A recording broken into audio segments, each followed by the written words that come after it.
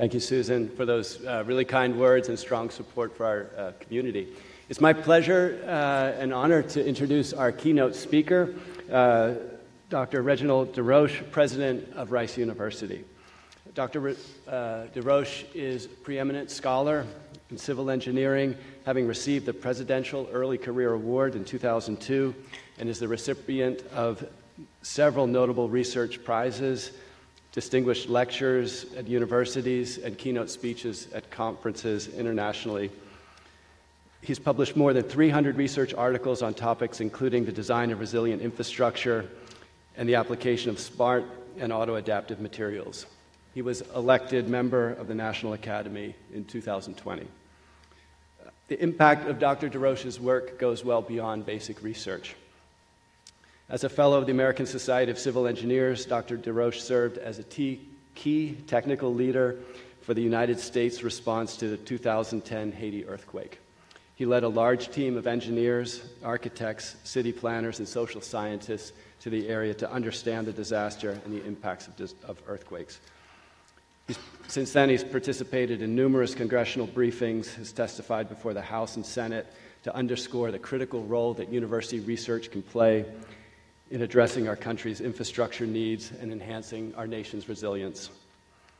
He's also been a champion of workforce development, including the challenges and opportunities for underrepresented groups in STEM fields. It's my pleasure to welcome Dr. DesRoches.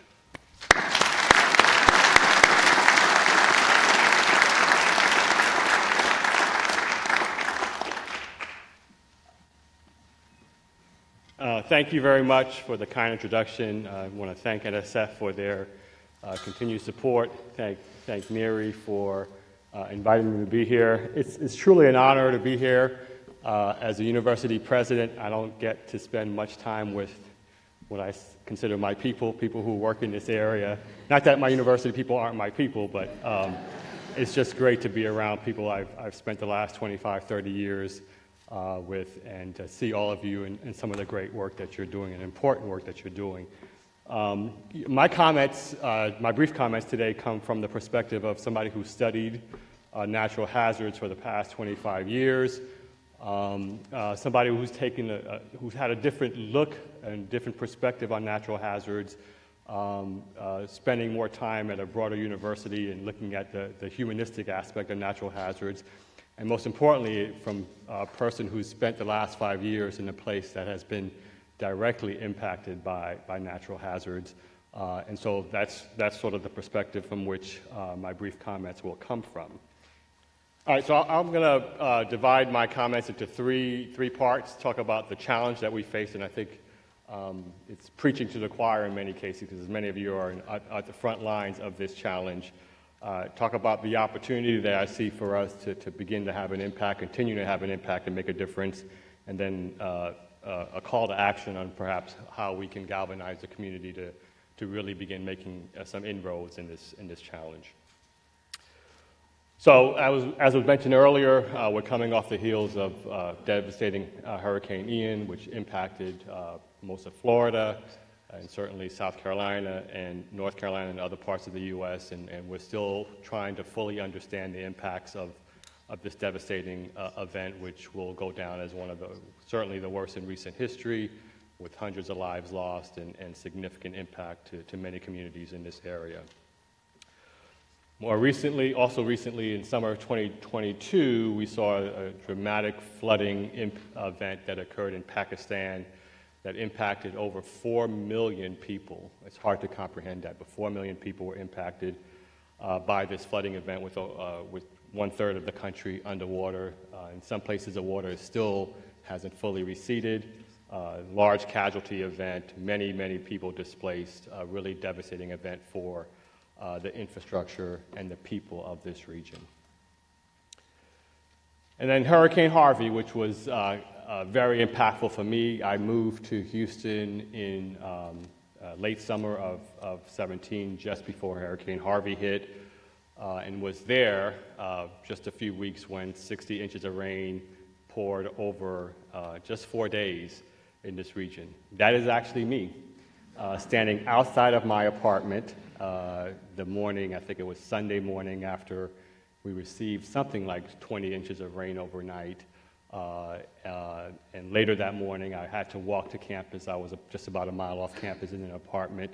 And at one point, the water got close to my mid-chest trying to get to campus, just to give you a sense of how much water and how impacted a region it's a very populated region right next to the Rice's campus.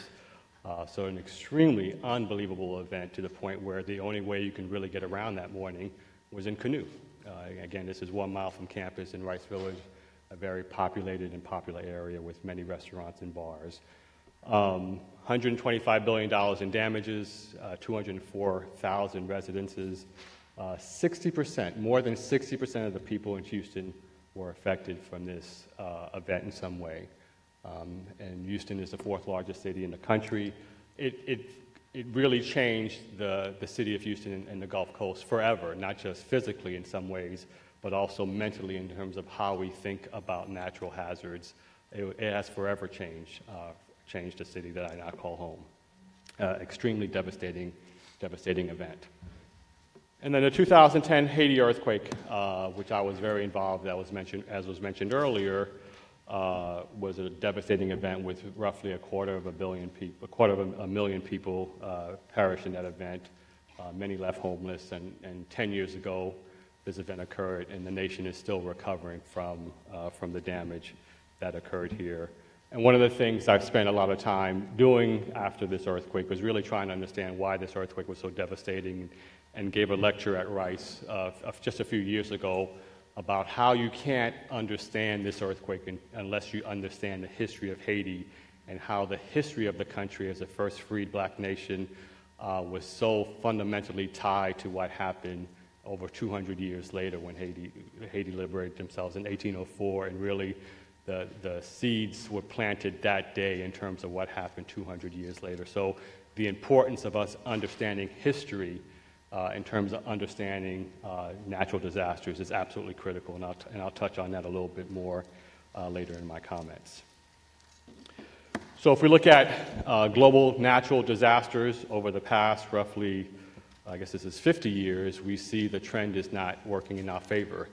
The impacts are increasing, despite all the efforts that we've made and people in this community have made, despite all the funding we've put in. The impacts of natural disasters continue to get worse and worse over the decades. While we look at other fields where things seem to be improving, we've made great strides with cancer and many other areas, we still are struggling to figure out how we can reduce the impacts of these increasing natural hazards and disasters that are occurring around the world. I often say that resilience is the challenge of today's society. It is the most pressing issue that we have to deal with as a society, and we need to figure out how we get this right and reduce that trend of the increasing impacts of natural disasters occurring around the world. And there have been many studies and many reports, and again, you are on the front lines, and I appreciate all the great research and hard work that this community is doing to try to make things better in this space. One of the reasons that it's such a challenging problem is because the risk and the impacts are evolving. They're changing. And some of the ways that they're changing are mentioned here. We have a growing and aging population around the country, so we have more vulnerable people right at the forefront of where these natural disasters are occurring. We know, many of you have seen the various ASCE reports, that we have aging infrastructure all over the country that makes it much more difficult to manage and survive through these major events. We have economic considerations. The connectivity between these infrastructures makes them more impactful when there's a natural disaster economically and socially.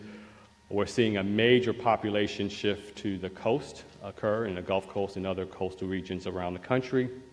Increases in droughts and fires, increased precipitation occurring, and certainly we know that we are having sea level rise and climate change impacts, particularly in certain coastal regions around the world.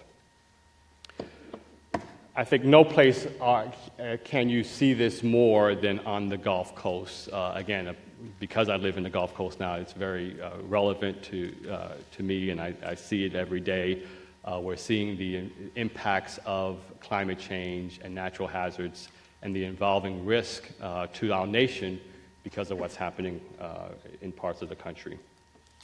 If you look at losses from natural disasters, again, in the past 20 years, you see the vast majority of those losses are occurring in the coastal regions, the vast majority of that occurring in the Gulf Coast regions of Texas, Louisiana, and Florida. It's a very, very significant amount of loss in these regions. If we were to look at it in another way in terms of the actual disaster damage per household, again, very significant. 3 of the top 10 are in the Gulf Coast. Texas, Louisiana, and Florida make up the vast majority of losses that occur to natural disasters. Yet this is an area where we're seeing increases in population. And so you have increases in natural hazards, climate change impacts, but yet more and more people are moving to this region, making matters obviously much more challenging to mitigate. And this is a region where the impacts, what happens in the Gulf Coast, will absolutely impact each one of you in terms of shipping. So the Port of New Orleans is number 1, for example, in overall tonnage, with products worth over $52 billion. It's an end port for grain and steel that come down from the Mississippi, so you can imagine the supply chain impacts when we have storms in the Gulf Coast, particularly in the New Orleans area. The Port of Houston is the biggest in the Gulf with 69% of the container traffic. It's the number 1 U.S. port in total for foreign tonnage. So it's extremely important port, yet we know it's sitting right at the bullseye for hurricanes and other hazards. And we know the Gulf of Mexico provides roughly half of the total U.S. petroleum refining capacity and half of the natural gas processing capacity. And we know Texas alone produces 70% of the plastics in the petrochemical industry. So you can imagine when this region is impacted, we will all feel the impacts of this all around the country. So what's the opportunity ahead of us? As many of us are educators in this area, we all know that research and education and outreach is what will get us ahead of this challenge and help us to resolve this challenge. One of the things that I've been preaching is the importance of taking advantage of the advances in many other fields that are out there for natural hazard mitigation. One of those fields is advances in new materials. If you think about the role of new materials in nearly every field, it's absolutely critical. It's transforming, whether it's microprocessors, materials are really the foundation for transforming technology. And I think that's also the case for our field, for this field, in terms of new high-performance materials, carbon-reinforced concrete, carbon composites, self-healing materials. I know some of you do work in this area, porous materials. I think what's the most exciting field from the materials perspective, we recently got a big gift at Rice for $100 million to create an advanced materials institute, mostly focused on materials for energy transition. But what's exciting about it is the way that materials research is changing. Materials are now being designed using AI and machine learning from the bottom up, where you can specify the properties of materials that you want and get those properties through computational design. And I think in the next 10 years, you're going to see an entirely new class of exciting materials for a variety of applications, and certainly some of them can be used in natural hazard mitigation. And clearly, data science and AI is just rapidly changing nearly every industry, every field of study, including our own, for sure. And I've seen it, probably the field that it's most obvious that's changing because of AI is the healthcare field. So Rice is across the street from the Texas Medical Center, the largest medical center in the world. And we are constantly being approached by the leadership and clinicians there to work with them, for our computer scientists to work with them. And we're seeing just rapidly how healthcare and decisions that are being made by doctors and clinicians are really guided by data, by the tons and tons of data that come through over the last 2 generations will be what clinicians use to diagnose, to treat diseases, and it's rapidly changing the field, and I predict it will change many, many fields over the coming decades as these tools become more relevant and prevalent in our society.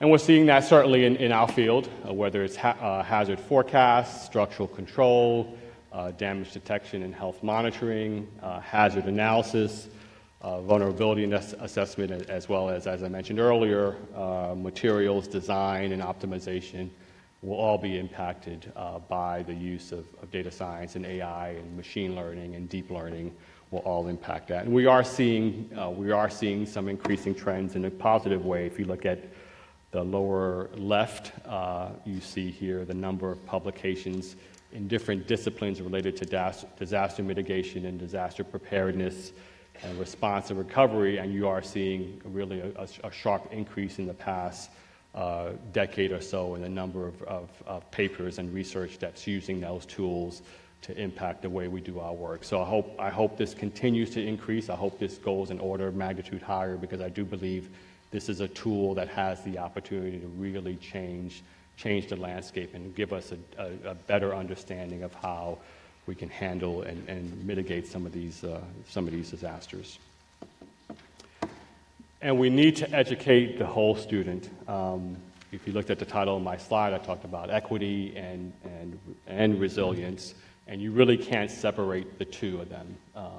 Increasingly, you're seeing these natural disasters impact disadvantaged communities much more than they do with affluent communities. And the paper on the right is actually from a sociologist at Rice who studied the impact of Hurricane Harvey on different communities in Houston.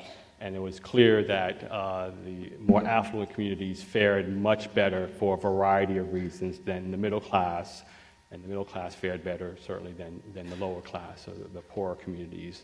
And we're seeing that time and time again, independent of the hazard. We're seeing how disadvantaged communities are just impacted so much more. And so we really can't separate resilience from equity when we think about resilience. And I challenge this community to make sure you consider both of those together, because you can't have a resilient community if different parts of the community are not benefiting similarly from the benefits that we develop in terms of the tools that we develop as a society. And we have to partner with our local and state, and in some cases national communities as much as we can. Again, for us in the city of Houston, what happens in Houston impacts the university.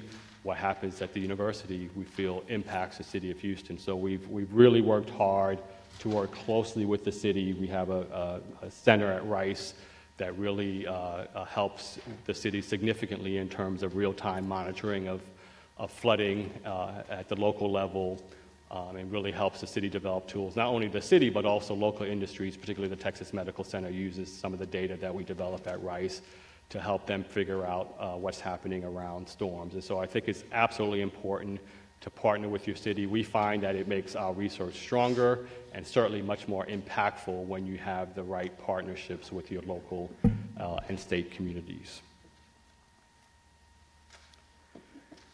And we have to make sure that we provide our students with the opportunities to translate their research. I think you often hear now the sort of the buzzword innovation and entrepreneurship and tech transfer, and sometimes we feel that that's not something that we do in this community, but I do think there are some significant opportunities for the researchers in this space to also work in the space of innovation and entrepreneurship and developing technologies that can actually be commercialized, that are tools that can be used to help communities deal with natural hazards. And it will also help us attract this generation of students who many of them want to work in this space, and they don't think that our community provides those opportunities, but they absolutely do. And the role of the universities, as was mentioned earlier, we need to make sure that we continue to prepare a diverse workforce, because they are the future. They are the ones that will be impacted by this the most, and we need to engage a very diverse group of researchers in helping to come up with the solutions that we need 10 and 20 years from now to solve these problems. And there are many programs out there, including the Gulf Scholars Program, which is funded by the Gulf Research Program of the National Academies, is a great example of a program that's really geared towards bringing in diverse students at the undergraduate level right now, focused on the Gulf Coast, to engage them in this problem and bring this problem to light and have them work directly in their communities to help resolve some of these issues. So let me end with a call to action. I think we have an incredible community here. The NERI community is fabulous, and incredible facilities, great researchers, a great group that can carry the flag forward in terms of what we need to do to really turn things around and to begin to solve this very, very pressing problem. Just 60 years ago, President Kennedy, we just celebrated his 60 years of the speech that he made, which he happened to make at Rice University in our football stadium 60 years ago, September 12th. So we had a really nice celebration. Unfortunately, it was 95 degrees, and I was sitting in the sun for 2 hours. It was quite miserable, but evidently it was even hotter that day 60 years ago. But it was that day that he said that we will put a man on the moon, and we did. Within a decade, we put a man on the moon. And so when we put our minds to it, there's really nothing that we can do. And there have been other similar programs to the Moonshot program, including the Sunshot program shown in the lower left, which was a program from the DOE that was funded about a decade ago to bring the cost down. A colleague of mine, who's currently my VPR, ran that program to bring the cost down of solar from 52 cents and with the goal of getting it down to 5 cents by 2030, and now they're at around 10 cents per kilowatt hour. And so again, significant resources were put in that program, but when we put our mind to it and we put our resources to it, there's really nothing that we can't do as a nation. And most recently, you saw President Biden announce a cancer moonshot to really completely eradicate cancer. And I believe it will happen. I believe as a nation, when we put our will to it, when we put our will to doing something, when we put the resources to doing something, we can really solve any problem that's ahead of us. And I'm hoping that this community can make the case for a resilience shot. We want to see that curve. We want to see the numbers go down. We want to see the impact of natural hazards not continue to go up, but actually go down. And I believe with the bright minds we have here, the bright minds you have in your students, and with resources, we can turn this trend around and begin to see natural hazards impact our communities less and less moving forward. So my closing remarks are really just a summary of what I've mentioned today. I think this is the challenge of our generation, building resilient, sustainable, and again, equitable. You can't just talk about resilience without talking about equity. I think there are a number of emerging tools that would provide us with the opportunities to really begin to understand this problem and mitigate this problem much better. And we have to educate our students to look at these things, not just from an engineering and science perspective, but also a humanistic, social sciences, and a business perspective as much as possible. And I do think we have the opportunity for our own moonshot within this community to solve this problem. Thank you.